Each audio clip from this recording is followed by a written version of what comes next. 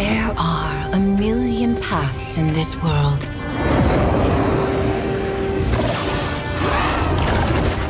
But they can all be reduced to one.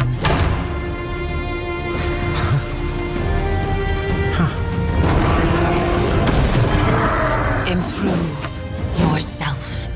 Imagine if in the story Naruto, Rock Lee was the main character instead, but he was incredibly smart and resourceful, and we begin with him at the very start of his journey to become powerful. Also in this story, the Hidden Leaf Village is the weakest village in the entire world, and Rock Lee must adventure out to the other villages to become stronger so that one day he can defend his village from a giant demon. I find this a very simple way to explain the basic gist of the story of Cradle by Will White. Cradle is a progression fantasy, which is basically the same thing as a battle shonen, and it is a fantastic series. I love Cradle so much that immediately upon finishing the series, it was on my bucket list to read it again before I die. The series is so popular that the creator, Will White, God of the Weebs, did a Kickstarter to get the series animated, and after getting over $1 million, we should see the fruit of that pretty soon. It is in my mind that if we had to send out a representative of each genre fiction to aliens in outer space, I would want Cradle to represent battle shonen or progression fantasy, as it highlights the best aspects of the genre while also not falling to the main pitfalls that most battle shonen do. In Cradle, there is power creep, but it makes complete sense, and it is explained very well.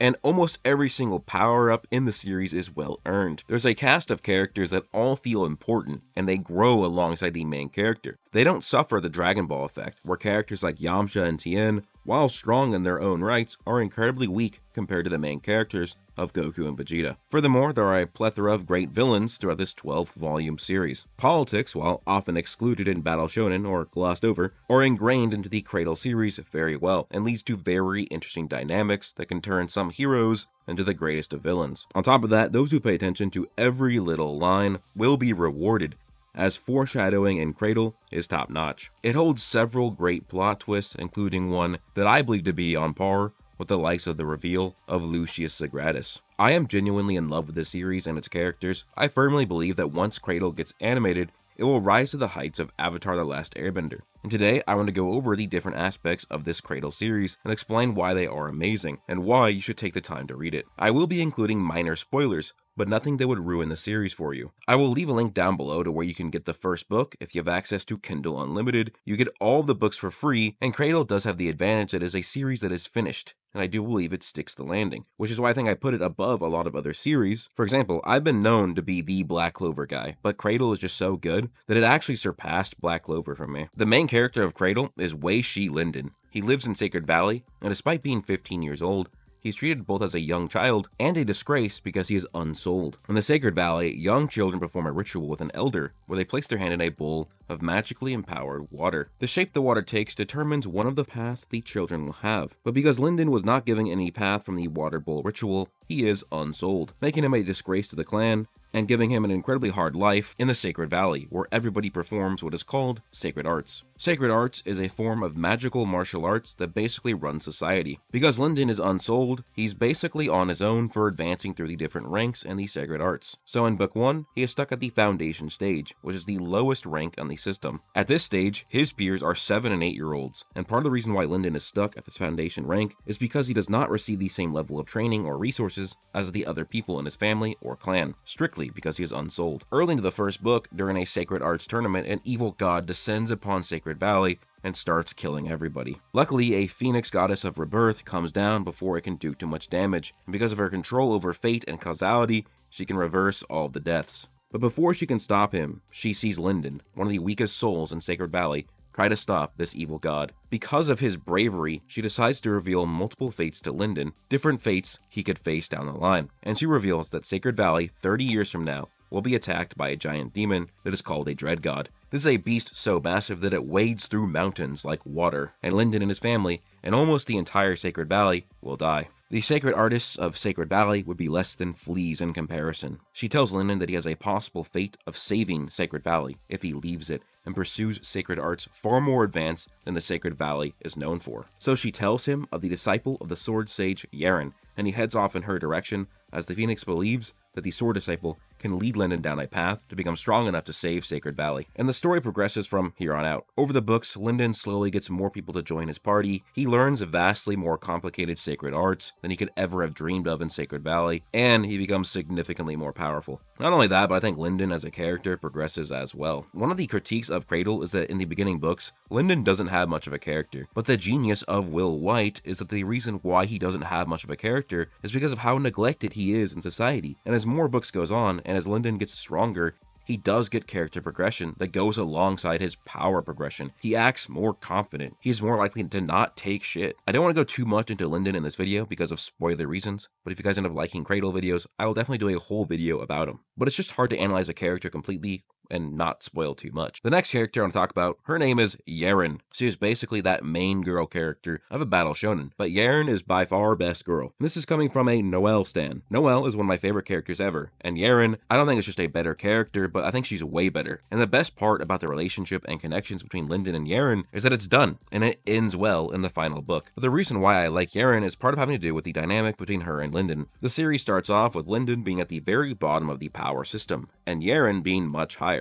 But also, because she was the disciple of the Sword Sage, is way stronger than her rank, which is why she can typically fight people that were ranked above her in the power system because of her skills. So it leads to these very interesting interactions where Yerin is constantly saving Lindon, but Lindon will occasionally save her, often in an interesting way because he's not strong enough. That's what's really good about the beginning of Cradle, is that Lindon is very weak, and most of the ways he has to win or progress is through his mind. This is finding strategies where he can win, or even cheating to win. And that meshes well with Yerin when they can work together, using her power and his smarts. She has her own character arc that is foreshadowed from the very beginning, and then it culminates into a great ending for her character. She's a badass, and I just love how rough she is. She's kind of like a little bit more tame Mereoleona with a much better character arc. Her power is basically sword magic, but it's a lot more complex than that. She has what is called a gold sign, and her gold sign are mechanical arms that come out from her back and can act as blades. And because she's on the path of the endless sword, she basically gets stronger with every single sword strike. It's almost like her ability is similar to Jack the Ripper in terms of getting stronger or faster with each slash. The final protagonist that I'll be mentioning for now is Eithan Aurelius. He is the fan favorite character, and he is my favorite character as well. He's essentially the mentor or sensei figure in the series for both Lindon and Yerin. He is similar to Gojo, even the author has stated this, but sorry, he's just a way better Gojo.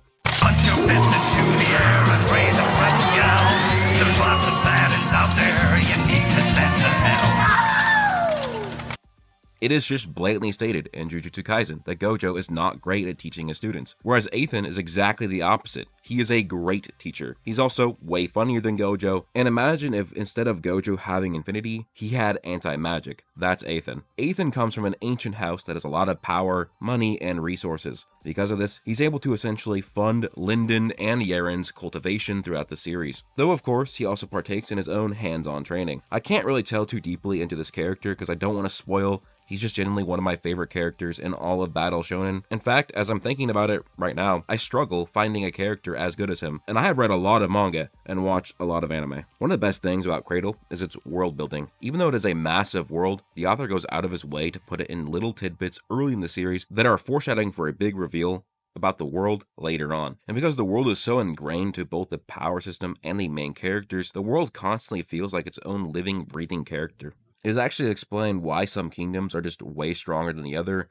and they often make so much sense, which is something that usually doesn't happen a lot in other series of this genre. Sometimes it can feel contrived why some kingdoms are so weak or some are so strong. Not in Cradle. But one of the best things about the world building is the power system. There are various aspects involved with the sacred arts. The primary energy system of the sacred arts is called Madra. Sacred artists use Madra to reinforce their body, and also perform very impressive techniques that are akin to spells. This can range anywhere from covering your body in black fire, or commanding a concept to affect other people. Now you might be thinking, are these elements or attributes like the four main elements of fire, water, wind, and air? And the answer is yes, but there essentially is an infinite amount of paths. Think of almost anything, and there is going to be a Madra path for that. And what I find interesting about these sacred arts is that you typically choose your path. Your core determines your path, and how sacred artists get more Madra or choose their path is through cycling aura. Aura is a physical energy that resides in nature, that emanates from whatever concept is giving it off. For example,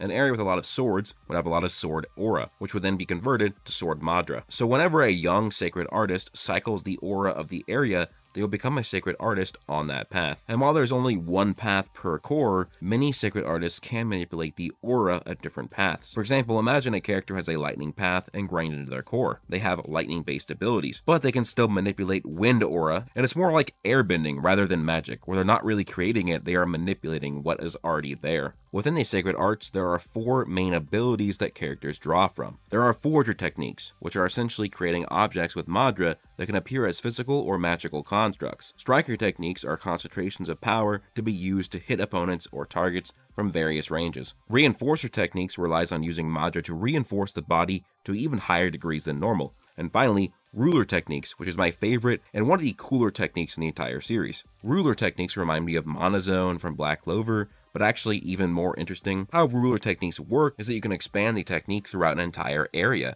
and take use of the aura that matches your Madra path. For example, Yerin uses a ruler technique that takes advantage of all sword aura in the area, meaning that anything with a sharp edge becomes her ally, including the swords of her opponents, or even sharp rocks in the area. So it actually is interesting because this story will often make the environments a part of the battle because of how important ruler techniques are to the power system and the fights of the series. But what I think to be the most interesting part of the series is the ranking system. You guys all know ranking systems in manga and anime. One Punch Man has S-class heroes, Jujutsu Kaisen has special grade sorcerers, and Black Clover has stage 0 mages. Now, most of the time, I feel like these ranking systems just aren't very good because it sets up a lot of contradictions. And in a lot of these series, they're just not usually expanded upon. And a lot of times, they're just like, oh, this character is this strong, and that's it. And that's what all that ranking means. It's all about power. This is very different within Cradle. While yes, if you look at the ranking system, if somebody is higher than the other, then they will have a higher chance of winning that fight against a lower ranked character. But lower ranked characters fight and defeat upper ranked characters all the time in Cradle.